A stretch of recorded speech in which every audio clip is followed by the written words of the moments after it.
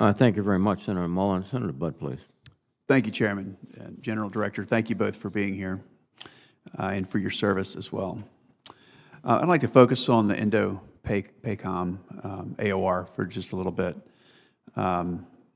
Director Haines, in this year's annual threat assessment, it states expanded military postures by both India and China along their disputed border elevates the risk of armed confrontation between two nuclear powers. What do you assess as the risk of India and China's border dispute erupting into a conflict? It's not insignificant, and this is on the line of actual control between Correct.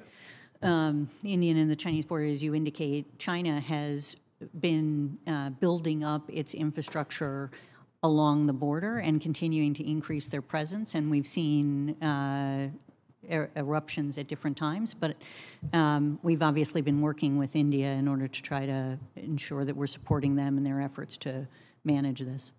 Thank you. General, the buildup that the Director just referred to along the line of actual control, what assistance, if any, is DIA providing to our Indian partners?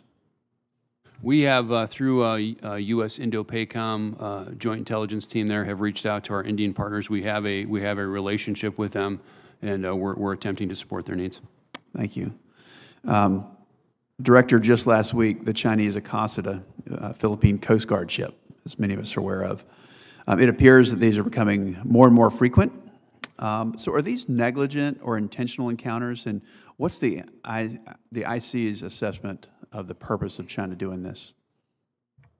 Yeah, we actually have some very good products on this that if you're interested, we should get to you. But this is, if you would, please. What we've seen with China is they have expanded significantly their Coast Guard over the last many years. They have also begun to use their Coast Guard in new ways. So in other words, they've passed laws that allow them to use their Coast Guard to police, in effect, what they perceive as being their rightful waters, and to use even force under certain circumstances. And so, no, I do see this as part of a larger comprehensive effort that they've engaged in. And it is, there's sort of three different pieces to it. There's the ships that they use that are part of militia that are not actually part of the Coast Guard or the PLA, and then there's the Coast Guard, and then there's the PLA, and the relationship that they have with each of these different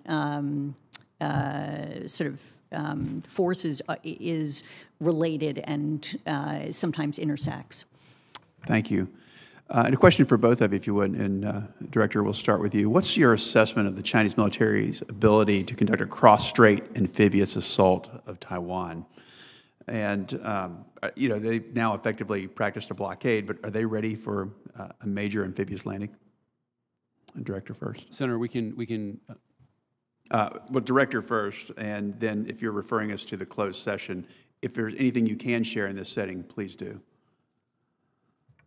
Yeah, I would honestly defer to General Barrier on their capacity, and probably would do it in a closed session. Understood.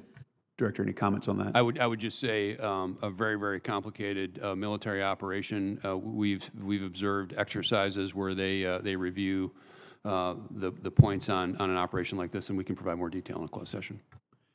Thank you. And one final question for you, General. So DIA's China Military Power Report came out in 2019, so it's 4 years old now. If a new version was published today, what would the top line changes be? How has the military balance of power changed in Asia over the last 4 years? I think we'd probably start describing the advances that they've made in every domain of their military capability in the short 4 years. They've really advanced some of those capabilities. We talk about space, we talk about their expanded nuclear capacity, and we'd probably also talk about their expanded reach throughout the Indo-Pacific and some of those things that we were talking about before with like the maritime fishing police and the Coast Guard and those actions. Thank you both again for your time and for your service, Chairman.